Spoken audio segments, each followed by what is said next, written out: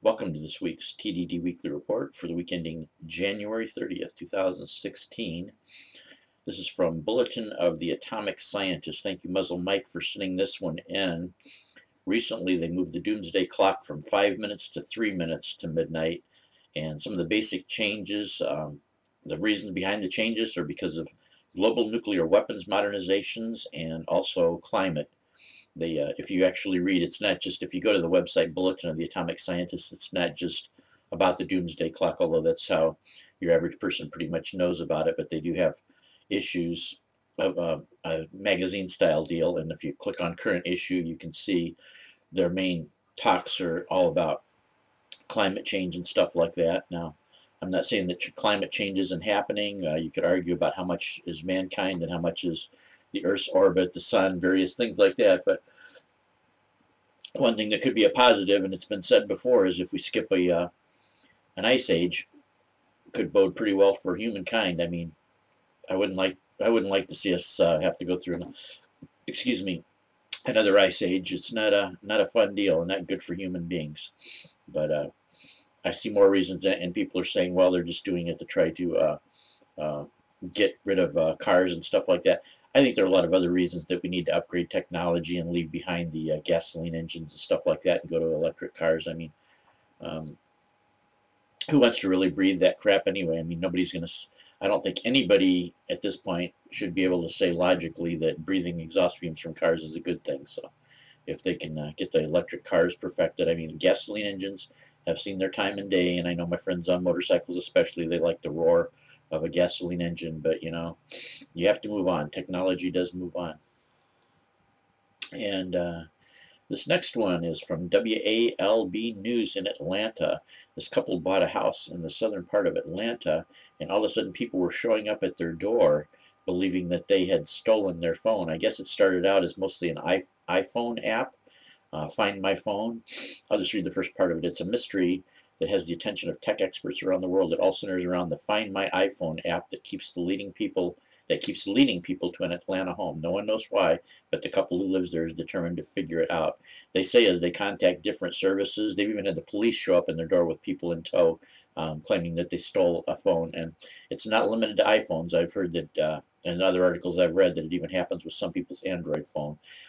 Some theories say that it's maybe the way the programming was. I heard one guy say that he was a pretty experienced programmer at programming for phones, and he said just a matter of putting the data in wrong or doing a rounding error or something like that could cause people to continually go to this one spot on the app.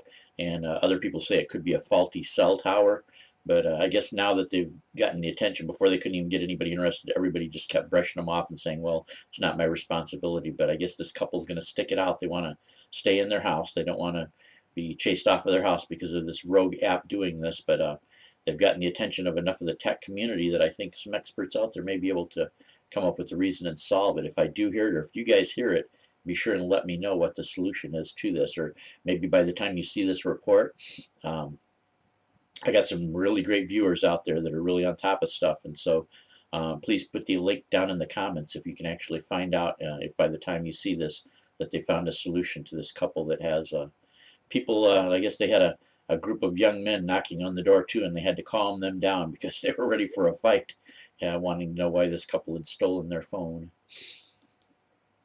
And this next one is from Viral Mega, DeLoreans to go back to the future and into production. I guess because of a new law that was signed in. If you're a low production run company, you don't have to submit to a lot of the same laws and safety tests. I know the way it is for the automotive industry, it must be next to impossible to try to start up an automotive company, a full-scale one from scratch anymore, because man, there is just so much safety and regulations and laws. You have to make sure you probably have to start with maybe something like several $billion to even take a shot at it. Well, I guess there's an exception to the law, and if they only produce like 300 or less per year, they're going to be able to actually produce reproduction DeLoreans, and they're going to keep them looking the same. They'll still give you the option for a refurbished model if you'd like, for around 45 to 55 grand if you want to go refurbished, or they're going to sell the new ones for just a little bit less than $100,000, and it depends on the things you choose, like the engine type and stuff like that. So I think that's kind of cool. I think a DeLorean is just it's pretty much ageless. I think a DeLorean looks cool in any age, and I think 10 or 20 years from now, I think a DeLorean is going to look cool too.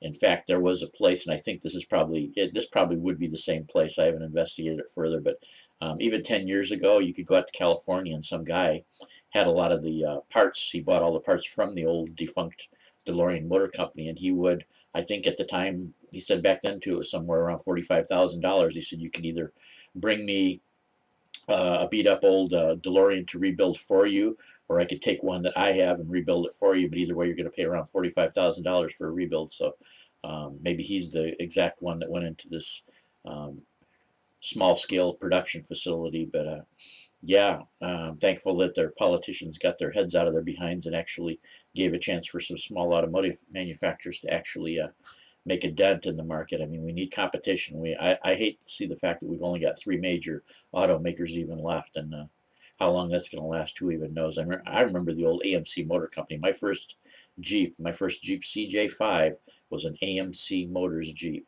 and I wish it would have been enough to keep the American Motors Corporation alive, but they ended up selling it off to Chrysler, and the rest is history. No more American Motors Corporation, along with, Pontiac disappeared, Oldsmobile disappeared, etc., etc. And finally, I'm going to finish out on this. This is another scientific paper, but I may someday actually do a one topic. This is one of those one topic deals that I would kind of like to do in the future if anybody's interested, but it's about workplace automation, and especially when they get to the point to where artificial intelligence resembles human beings as far as robotics and stuff like that. There's 2 series currently, one in Britain, maybe you haven't heard of them, but the one in Britain is called Humans, and then there's one in Sweden called Real Humans, and it basically is set in about the same time period as what we're living in right now, or maybe 10 or 20 years in the future. It's not really a futuristic timeline where this is set, but at the time you can actually buy a human robot, or a humbot they call it in the Swedish version, and it passes pretty much to most people, except for some exceptions. Most of them pass as real human beings, and just the way that people react, the way they treat these artificial intelligence, and the fact that some of them actually through programming supposedly develop self-consciousness and self-awareness. So this is just a paper. This is Insights and Publications, 4 Fundamentals of Workplace Automation. I'll just read the first 2 chapters of it, and if you feel like it, I don't think it's really, compared to most scientific papers, it's not very dry reading, I don't think, but if you think scientific papers are just, not worth, just pass it by. But the potential of artificial intelligence and advanced robots to perform tasks once reserved for humans is no longer reserved for spectacular demonstrations by the likes of IBM's Watson, Rethink Robots' Baxter, DeepMind, or Google's driverless car. Just head to an airport automated check-in kiosks now.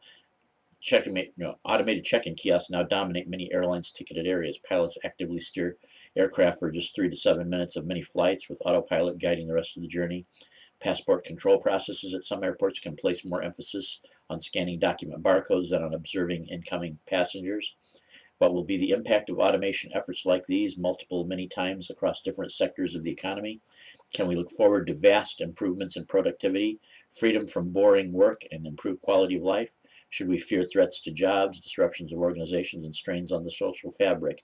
And that's the end of the second paragraph, and that's what I'm talking about, that they address in those 2 programs. Now you can find them. They're not available on U.S. networks yet that I know of, and I don't think they're even on Netflix. But if you search around on the internet, you could catch several episodes. I mean, people do post them at those kind of sites to where they stay for a little while and then they get pulled down. So if you want to kind of get a look, but it's basically people dealing with the threats to jobs, dealing with the fact of being angry because these things are actually taking over, and you have a case of maybe one factory where you have one human being in the factory and the rest of them are these humbots.